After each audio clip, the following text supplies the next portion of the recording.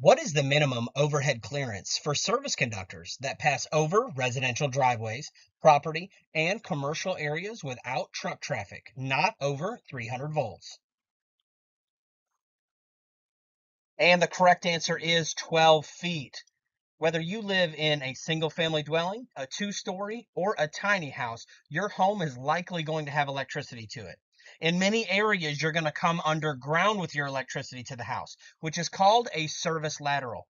But in many homes, it's going to be ran overhead.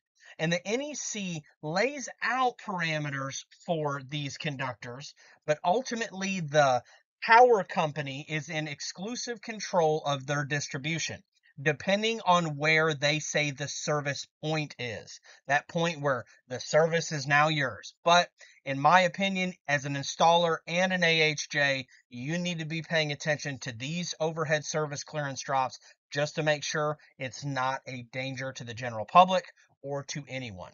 Let's go ahead and take a look at the paraphrase code language. We're in 230.24b. And if you read these different descriptions here, it's going to lay out different scenarios, and based on your scenario is going to be your height. In our case, we're going to fall right here at point 2.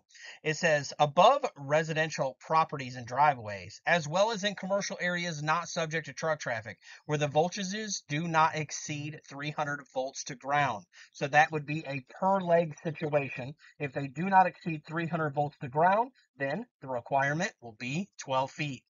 I am the electrical code coach, and my bargain is that these videos will add value to you, and you will in turn add value to others. Let's get to it.